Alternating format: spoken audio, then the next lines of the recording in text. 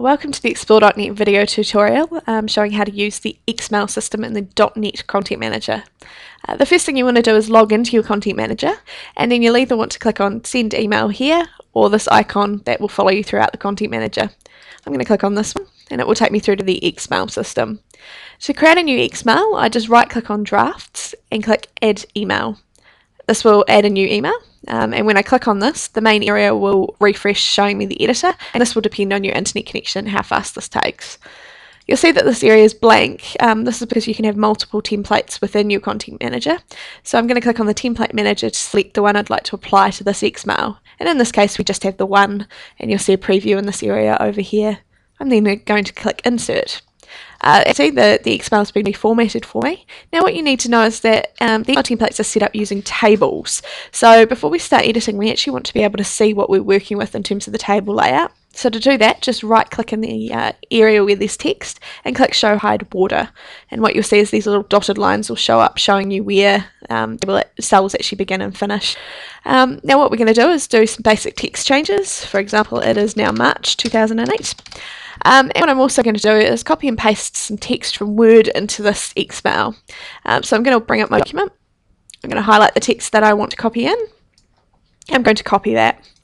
Now what I'm going to do is I'm actually going to go to the Notepad function in Windows. So I'm going to go to the Start menu, All Programs, Accessories, and go to Notepad. Now the reason we're pasting into here is because it will strip out any nasty Microsoft code that will conflict with the website. So if you put it in here, it will take out absolutely everything, and we can just copy out of here, and we're going to then come into the Content Manager and we're going to paste the text in there. As you'll see, it will reformat 2 times New Roman text, so I'm going to style it to what we want it to be.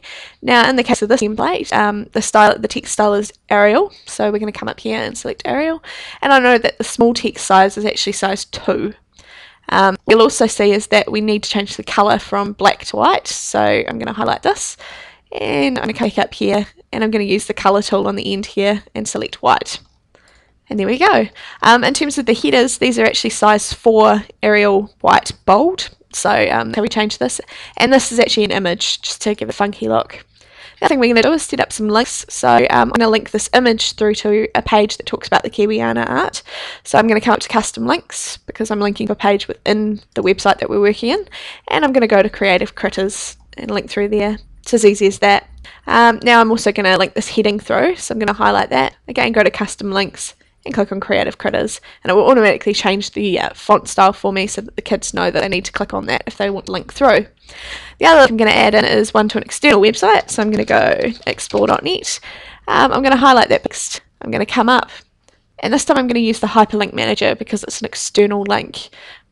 Clicking on this will open a new window, and then I just simply type in the address that I want to link to, so in this case Explore.net, and click OK, and create that link for me. The next thing we're going to do is I'll show you how to change this image, for example. This image is 163 pixels by 163 pixels.